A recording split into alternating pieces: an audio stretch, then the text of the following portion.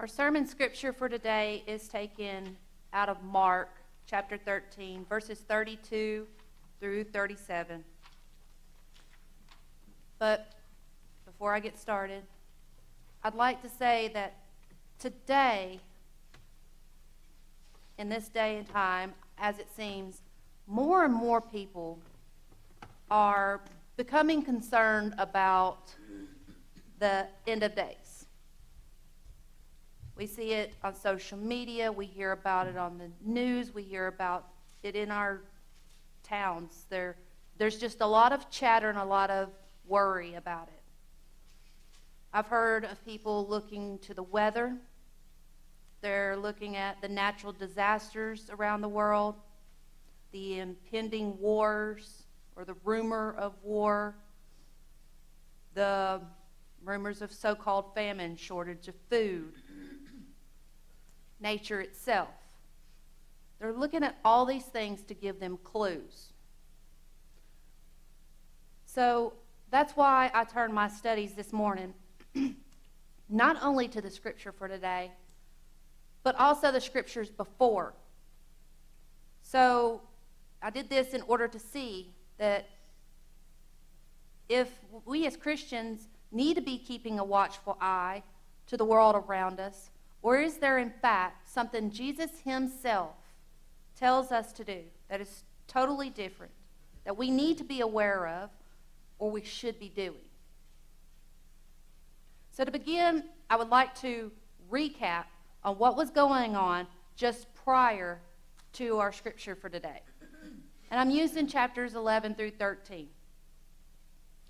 Because as it seems, chapters 11 through 13 are a continuous movement of Jesus and his disciples as they travel from Bethany to Jerusalem and back again.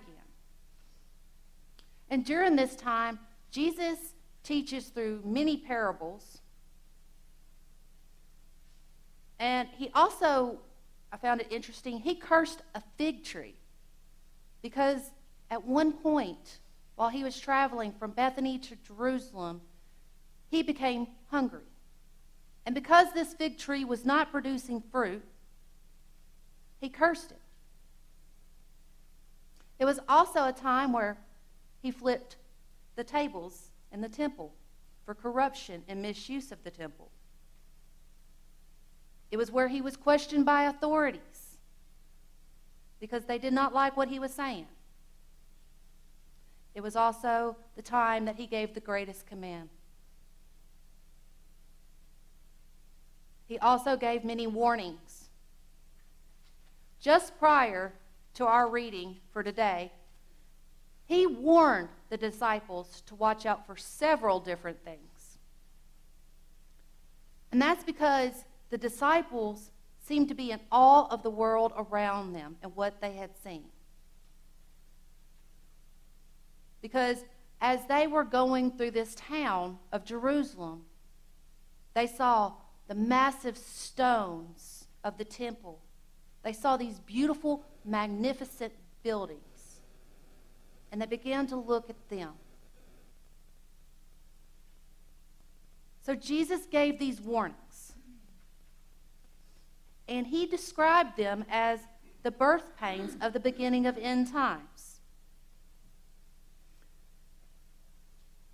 He gave these warnings that people would say, "I am he."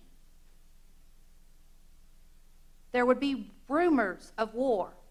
There would be nations that would rise up against nations.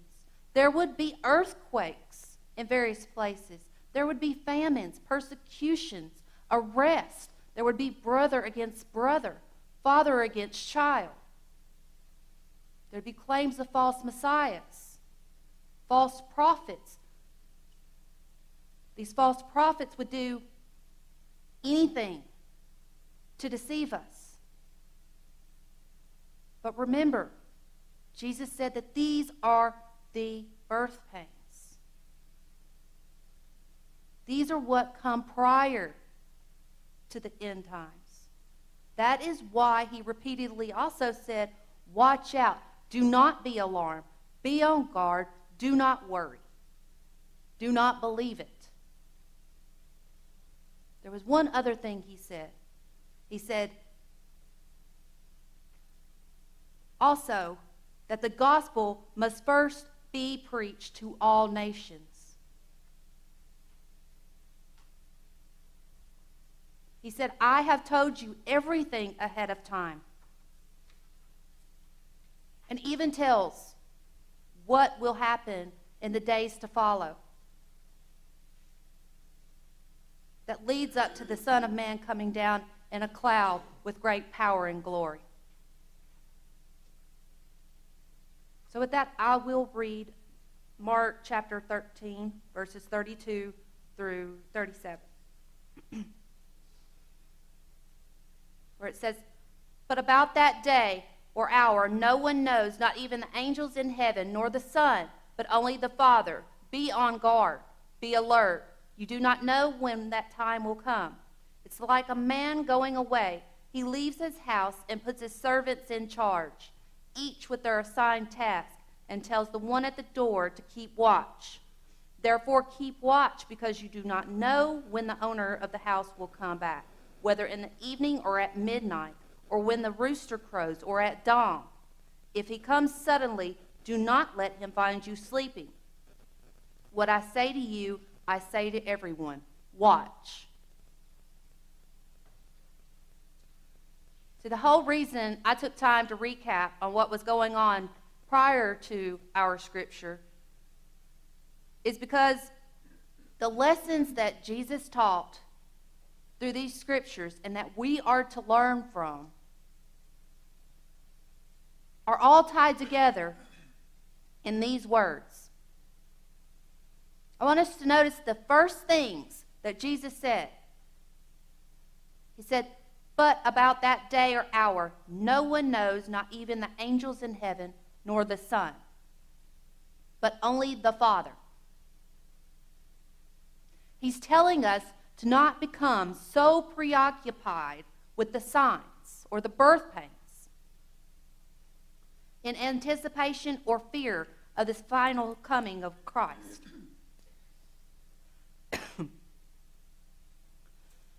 And that is because, excuse me,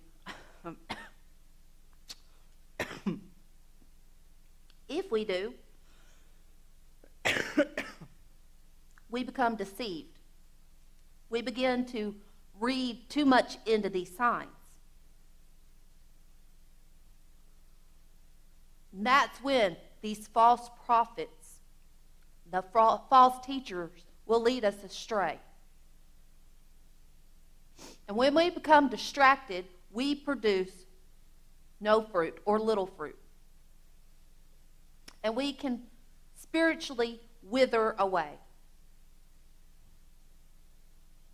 Because it really does impact us. We become less prayerful. We begin to have doubts. We become more concerned with the outside world and the signs than we are the wonders of God. For example, Peter, when they walked past this tree again, and he saw it, he noticed that it was withering. So he became more aware of its withering than he was the majesty in what Jesus had just did by cursing it. Another example prior to the scripture is in chapter 13, verse 1, where the disciples became so in awe of their surroundings, they turned to Jesus and said, "Look, teacher, what massive stones, what magnificent buildings." They were not concerned about the works of Jesus at that moment. So I find it amazing that he not only tells us that no one knows the day or the hour, that is, no human can predict it, no one has any way of knowing. But also he says that not even the angels in heaven, nor the Son, but only the Father. So only God, in his planning and in his timing, knows. That means he will not tell even the closest to him. He will not tell his Son sitting at his right hand. He won't inform the angels. The highest angels in heaven don't know. So this should bring us comfort in not knowing. Because it's basically telling us that we should not become so consumed with trying to figure out the date or time. We should not be looking for signs of the birth pains, because it's God that knows. We should just have the faith that Jesus had. But we should be on guard. We should be alert, because we do not know the time or the hour. In the next few verses, Jesus compares the day and hour of the second coming to that of a man going away and leaving his house and putting his servants in charge. Each assigned to their certain task, telling the one at the door to keep watch. I think Jesus, with his amazing authority, used the appropriate analogy here. Think about it.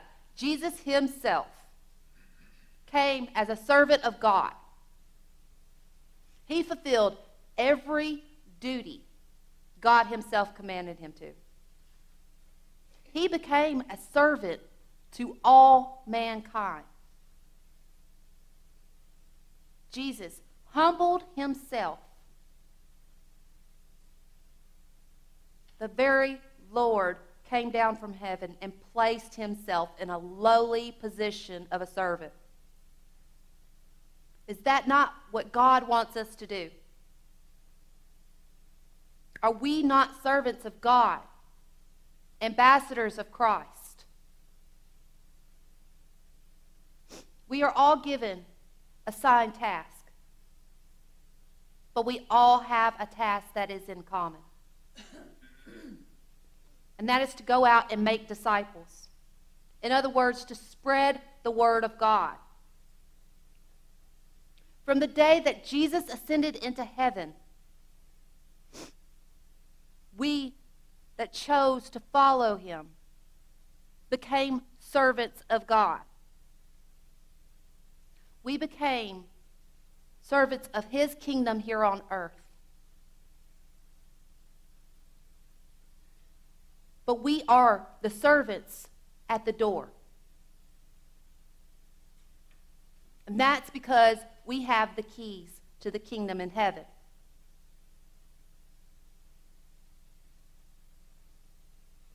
We know Jesus on a personal level. He's the master of our temple. So we must keep watch.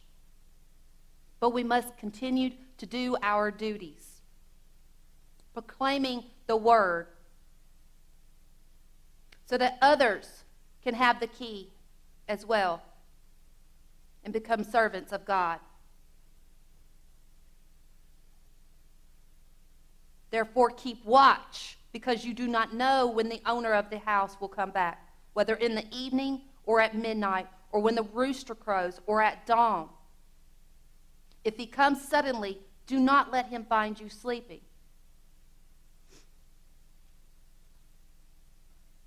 We need to see that sleeping servants can't perform their duties. So their job or their jobs go left undone. I want us to realize that every generation since the time that Jesus spoke these very words and gave the signs of the birth pains have thought that they were in the end times. That is because since Jesus spoke these words, throughout time, there have been people proclaiming to be God or Jesus. There have been wars. There have been rumors of famines. There's been nations against nations. There's been earthquakes. There's been false prophets. And as a result, each generation began to look for more and more signs. Just as we are now. The truth is that we have been in the end times for over 2,000 years. Since Jesus ascended into heaven, we have been in the end times, looking for Jesus to return. But our duties of watching are not over. Look at what Jesus said in 13:10. And the gospel must first be preached to all nations. That's not been done yet. There are still people out there who don't know of Christ. There are many tribes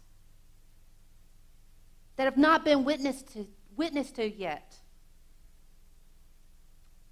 I read of one that still practices their old ways of performing to their gods, looking to witchery or sorcery to heal. They hold ceremonial worship to their gods. So our job is not done yet. Notice what it said in verse 30. He said, "Truly I tell you, the generation will certainly not pass away until these things have happened."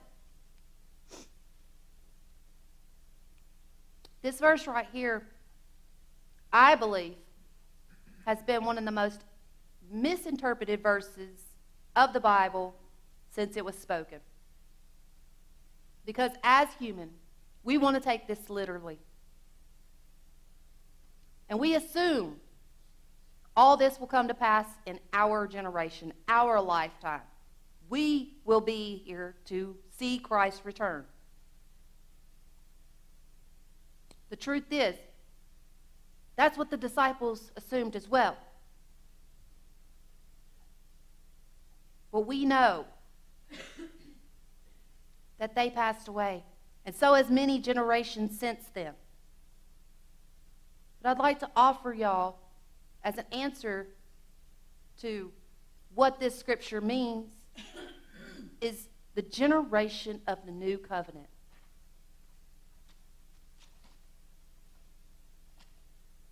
Because the whole purpose of Jesus returning, or coming in the first place, was to give mankind a way to be in relationship with God by becoming a servant, going to the cross,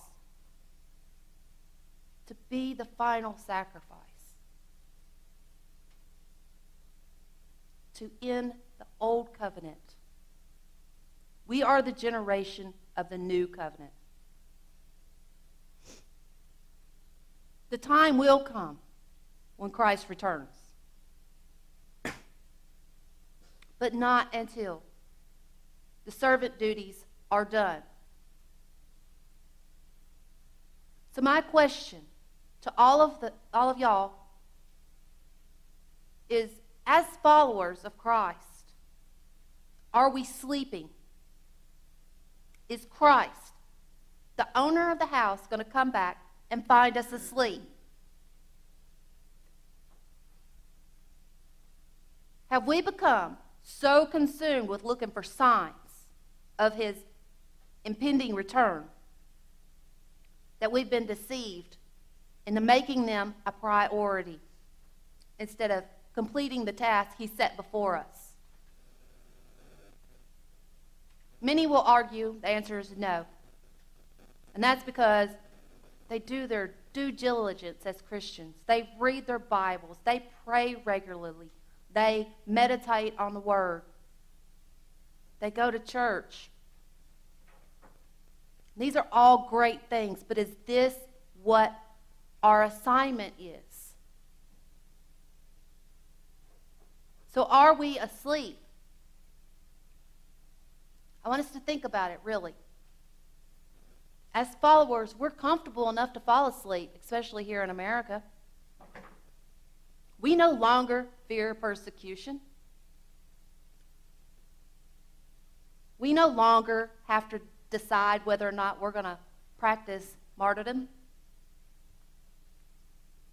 As a result of that, we have lost our zeal for Christ. We no longer have the scriptural zeal that they did in biblical times or in the early church days. We are warm and cozy in our homes praying. We're warm and cozy in our churches praising. We're warm and cozy in our daily lives. So cozy, in fact, we might have fallen asleep. Or maybe we're just merely sleepwalking, going through the motions. So it appears that we're trying to accomplish something, when in fact we're running in circles, not accomplishing much at all, except personal spiritual growth, which is great and well, but it's also selfish. I know that not everyone is called to be a missionary or an evangelist. They don't feel the desire to go to different countries and proclaim the word of God. That's not for everyone. And there are those that are called. But how many times throughout each day are we not presented with the opportunity to spread the word? If not the word, then blessings. To show the light and the love of God.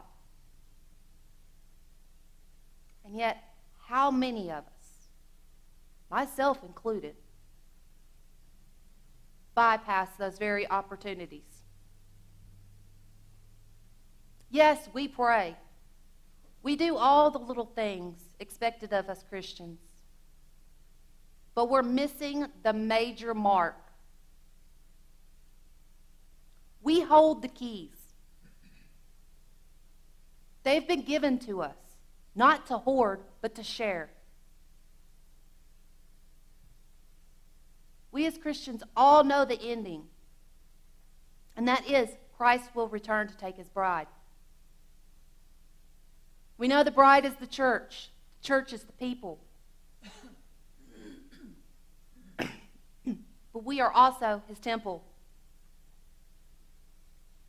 So my question, upon Jesus' return to his temple, when he enters, is he going to find corruption, discord, sleeping servants,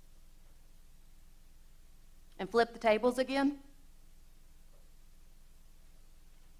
It is his desire for all people of every tribe, every tongue to be with him in heaven. So we need to wake up and continue our duties.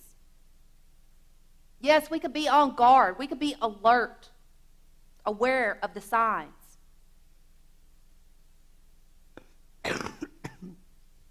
All while continuing on our task.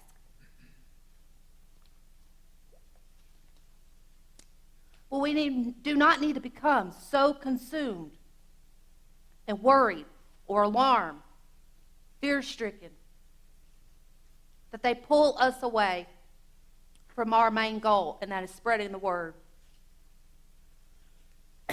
And that is why Jesus said in verse 37, "What I say to you, I say to everyone, watch." Jesus said, watch these things unfold. Be on guard so that we do not become so consumed and led astray and forget as he has told us to do. We need to end the cycle of sleeping servants.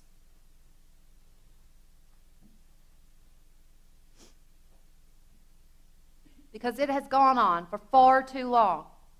Many generations has followed the same cycle. When in fact, we are told over and over again through Scripture what our assignment as his servants is to do. And that is to go out and proclaim the word of God, adding to his kingdom. So that when he returns, every knee will bow and all will pray.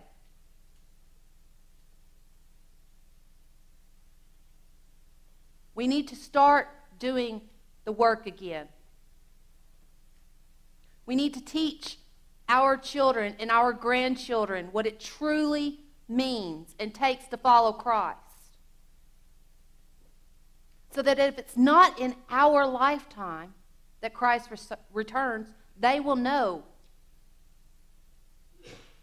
how to continue on with the duties set before them. We need to see that Jesus led by example, so that the followers of him in that day and time would know what to do. Just like our children and grandchildren follow us. We need to lead by example.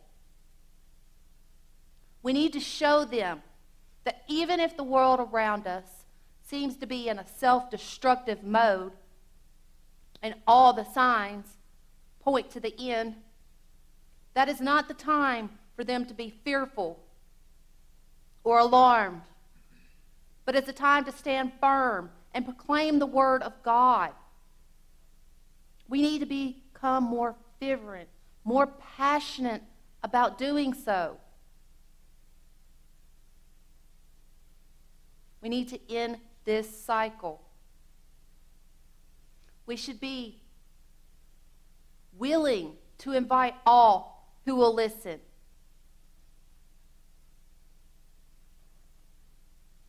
Because it is his desire that every human join with him, no matter their race, their language, any of that. God wants all his children to be with him around his table, to join in with him at his great feast that he has prepared for us, made possible only through the shed blood of Christ. Amen.